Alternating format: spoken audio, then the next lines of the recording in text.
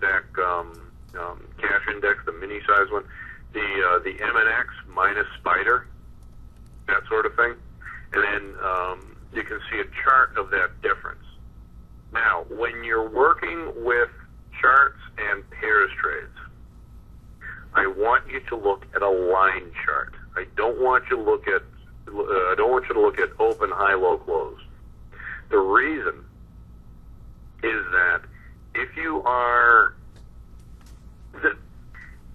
the reason is that the high, low, close for a pair on Thinkorswim uses the high. It compares the high of the MNX with the high of the spiders, or the high of the spiders with the high of the QQQQs.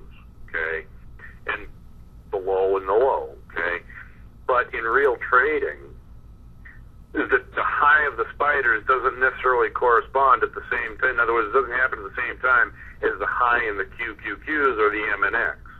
Okay, and conversely for the lows, they can happen at different times of day.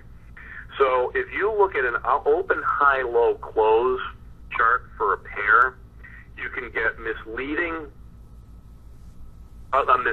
picture about what you could actually do that pair for. Okay. So again, this is going to be easier to show you with a picture. A picture is worth 10,000 words in this case. But it's what you want to do is go to a line chart. To go to a line chart, you go to on TOS charts. Go to the upper right-hand corner, select Style, and then Chart Type. And if you have a bar or a candle chart up there, switch over to Line. Line is just going to be close to close. Because the close of the bar, in other words, is the closing price of the bar for Spider minus closing price for the Qs, or closing price of the MNX minus the closing price of the Spider. That's going to show you close to close. Now, you might be able to get a different execution price than the closing prices, but the point is you won't be misled into thinking you can do a better price.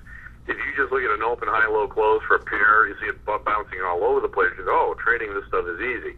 No, it's not. Okay? Because you see these fluctuations every day that seem to be, hovering around the closing price. Oh, gee. No, it's not that easy. All right, and let's just type in, so right now you're looking at a chart of MNX versus Spider. That's fine. And you switched over to a line chart. Can you switch over, just for the sake of argument, Matthew, to a high-low close? And I just want to show folks what the problem with doing that is. To a bar chart? Mm-hmm. Perfect. When you see that, you think, oh, gee, I would have sold in that high there and bought in the low there. That's easy. It doesn't work that way. These pairs don't trade like that. So this introduces a lot of false price information for a pair.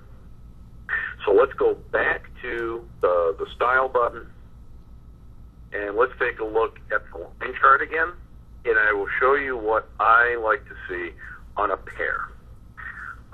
If you look at a period between, let's say, this is a good example, a period between, let's say, the December expiration, the December 07 expiration, if you move off to the left a little bit, right around, a little bit past there, right around there, out to, let's say, the March 08 expiration, you see that, that's a lousy pairs trading environment, in my opinion.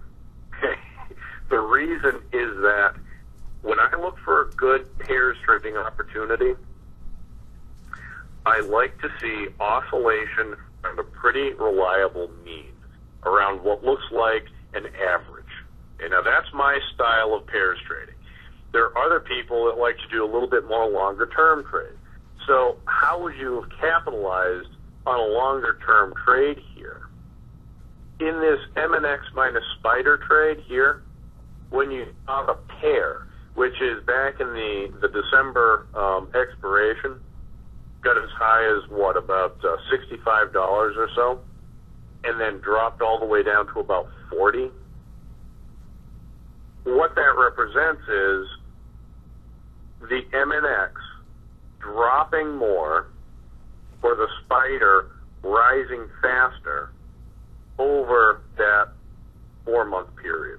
Okay, either one of those things, and it happened so that I think the spiders were outperforming. What was happening is that as the spider price is stronger relative to the MNX, or in other words, as the spider's price is higher relative to the MNX price, that pair trade drops in value. So if you had been lucky enough to short the MNX on right after December of 07 expiration and bought the spiders, and you were smart enough to then cover that pair trade in the middle of March of 2008, you would have picked up about 20 points or so. That would be $2,000, okay, for, let's say, 100 deltas in the MNX versus 100 deltas in the spiders. So that's what you're betting on, okay? I want to make it really clear about what you're buying and selling, because in the class yesterday we had to go over this a few times.